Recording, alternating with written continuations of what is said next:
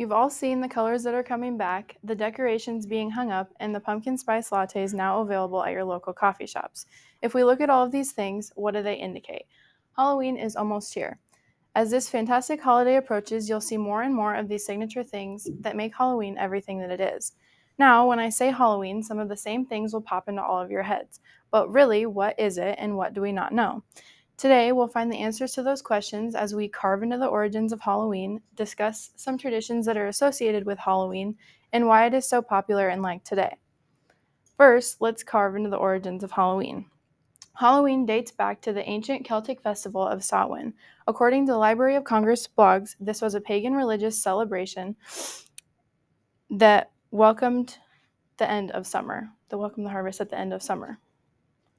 People would light bonfires and dress up in costumes in hopes to ward off ghosts and spirits. Pope Gregory III made November 1st as a day to honor All Saints. When this was established, All Saints' Day started to incorporate the traditions of Samhain.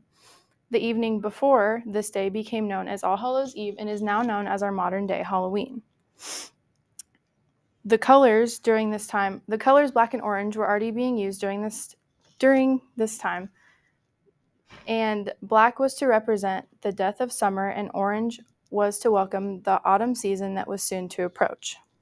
Another frequently asked question is, why are bats associated with Halloween, or even black cats? Well, when Celts would light bonfires, the fires themselves would attract insects, and this in turn attracted bats. They frequently noticed these appearances, and they believed that it was to do with the religious traditions that they were performing.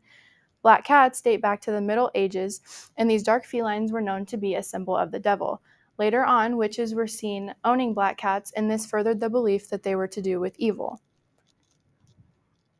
One more sweet thing that has its own origin is candy.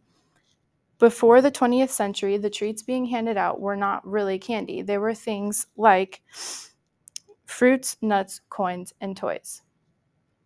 Now that we have learned some background information on the history of Halloween, we can learn some more by knocking on some doors to collect some sweet treats of knowledge. Trick-or-treating is one of the most popular traditions for Halloween today. According to History.com, this was borrowed from Europe, and this is when Americans started dressing up in costumes, going door to door to ask for food or money. This eventually led into the modern-day trick-or-treating that we now know, kids dressing up, going door to door, asking for candy. During the late 1800s is when these innocent traditions became more popular, and the dark, evil, witchcraft side of Halloween started to fade. Taking a step back, we can further discuss something that was already brought up along with trick-or-treating. This is dressing up in costumes. When you're out on Halloween night, you can see many children dressing up in costumes, or maybe even some parents dressing up and having some fun for the night. There's usually a vast variety of costumes that are presented each year, and this is a way for people to really show creativity and get into the spirit of Halloween. Now that we have discussed some traditions that go along with Halloween, we can take a look at how this holiday approaching affects things that have to do with everyday life. For example, you may find yourself watching TV or movies in your free time day to day. There typically is not a reoccurring theme with movies all the time. Well, in October, there are 31 nights of Halloween, and this is usually reiterated by many channels. This adds something new and exciting as you're browsing through your guide, and you may even find some fan favorite horror movies such as Scream, Friday the 13th, the Halloween series itself, and many more. There are many traditions that make Halloween everything that we truly know it to be. Finally, there's some remaining information that needs to be discussed about Halloween. This information is definitely going to come in candy. Halloween is celebrated within so many different families, and all of these individuals have the most fun that they can with everything being participated in. According to Britannica, Halloween's